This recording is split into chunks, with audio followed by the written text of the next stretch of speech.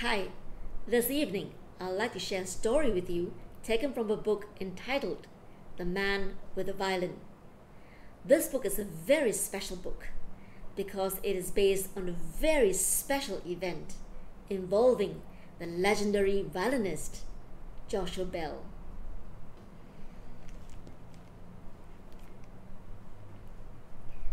Dylan was someone who noticed things. His mom was someone who didn't.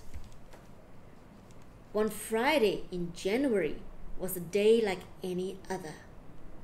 Until music! The high notes soared to the ceiling, the low notes swooped to the floor. All the notes swirl and sweep around, the blur of people rushing here and rushing there. The music is telling an exciting story. It makes the hairs on the back of Dylan's neck tickle. Mom, wait! The man with the violin sways this way and that. His fingers move quickly. His bow dances across the strings. The skittering notes make Dylan want to dance too. Then the music slows, and the man's eyes close, as if the music is carrying him from bustle, bustle, bustle to somewhere far, far away. Please, Mom, can't we stop? Please? If only they could listen for even a minute. Not today. The man with the violin leans forward. His music makes Dylan's skin hum. Someone begins shouting, "Blibbity, blabbity, blah, blah, blah." Dylan leans toward the musician, trying to hear.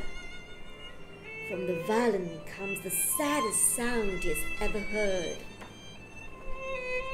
The man turns in his direction. Their eyes lock. But the escalator pulls Dylan down, down, down, down, and away. Bursting out of the tunnel, a loud clattering. Dylan strains to hear the music, but grumble, the train gobbles up the faint notes with its roar. All day the music Dylan heard that morning plays in his head. On the way home he says, "Mom, do you think maybe that man will still be there?" His mom says, "What man?" Rain patters, dishes clatter. A voice on the radio drones on and on until suddenly, music! Telling a story that makes the apartment bigger and brighter, and Dylan shouts, "That's the man in the station!" The music fades. The voice on the radio says, "Today, over 1,000 people had the chance to hear one of the finest musicians in the world. Joshua Bell was playing some of the most elegant music ever written on one of the most valuable violins ever made. Yet few people listened for even a minute." Dylan says, "I knew it! We should have stopped! We should have listened!" Into a pot of bubbling water spills the spaghetti. Again the musical story slips and slides through the air, and Dylan can almost see the man with the violin standing on tiptoes to reach the high notes.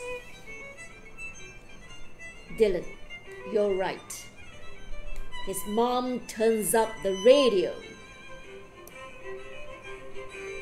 Loud and sweet, the music fills every corner of the apartment, and together, Dylan and his mom dance. Together, they listen.